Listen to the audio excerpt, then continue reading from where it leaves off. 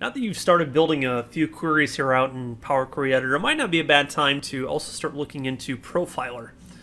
So with this, we're going to go down to our Start menu. We're just going to type in SQL. I can either open up Microsoft SQL Server Management Studio and get to it that way, or I'm just going to go directly to it. So here with my SQL Server Profiler option. Select that now. We'll go ahead and see the nice little splash screen here. We'll insert our credentials.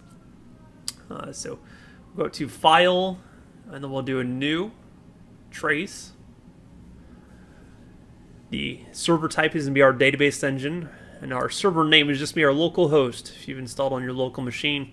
If not, go ahead and populate that address and press Connect. Then we're going to go over to the Event Selection tab.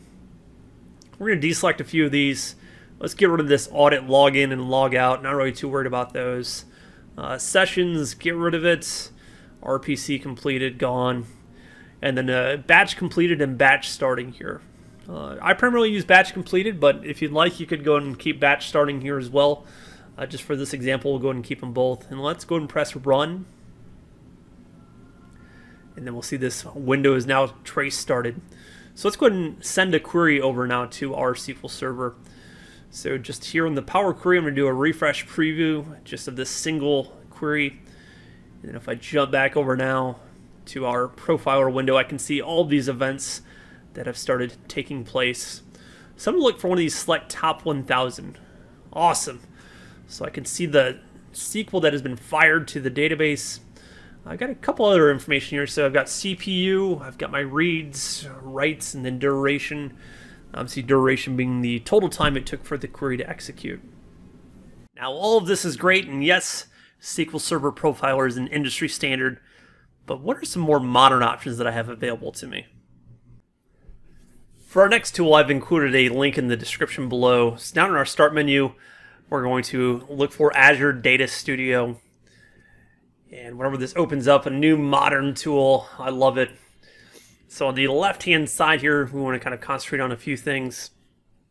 So at the very top will be our Connections tab. And then at the very bottom here, it's going to be our extensions. So let's click on that now. And then on our search extensions and marketplace, we're going to type in Profiler. I told you it was an industry standard. We're just not getting away from it. So if we look at this, this extension is recommended by Azure Data Studio. So let's go ahead and install this now. Just press that green button. Installing and done. Love it. So back up to our Connections tab now. If we click this here, we can either click the Add Connection button, or we can click this new icon here. So I'm just going to click on the icon, New Connection. And the bottom right hand side here now, our connection type is the SQL Server. Our server address is going to be localhost. It's just on our local machine.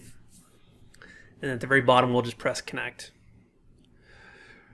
Back in our Connections window here for our servers, we see the localhost. We see some pretty cool information here as well. So I've got my database size, so for wide world importers, and then also logs. Just what is that total size here in megabytes. But I'm going to expand this out now. I can see my databases. So AdventureWorks was installed as well as wide world importers. Then I want to pull up Profiler. So I've got two different methods here. I can simply right click just on my local host and I can do Launch Profiler. Or I can press Alt and P, which is just our hotkey. So if I launch the Profiler now, right hand side here, I can just give it a kind of a custom name here. So my session name is going to be Power Query and then Profiler. Awesome. Very bottom right hand corner, go ahead and press Start. We've now got this session created, which is our Power Query Profiler. If you want, you can create multiple sessions just for the things that you're looking for. But with this, we're going to now jump back over to our Power Query. We're going to refresh this single query, so refresh the preview. Back in Profiler, we can see all of our events firing, just a lot of information. As we kind of remember from previous, though, with the different event tracings, I want to filter some of this now. So I'm going to click my filter icon, add a clause, and then on the left-hand side here, my event class, I want it to equal SQL underscore batch underscore completed. I like those completed records. Press apply. Oh, much cleaner. I love it. So here, once again, if I was to zoom out, I can look for one of these select top 1000.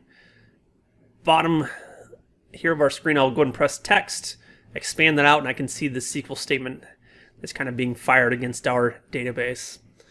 And of course, the more work I'm doing, the more testing, eventually I will want to clear this data. So on the right hand side here, clear data, clean screen, you are ready to fold.